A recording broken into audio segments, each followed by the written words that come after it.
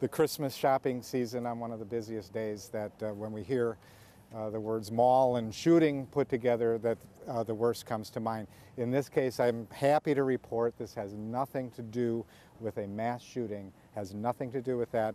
There's no link to terrorism. What it appears to be is a very isolated, contained event. It erupted as a fight.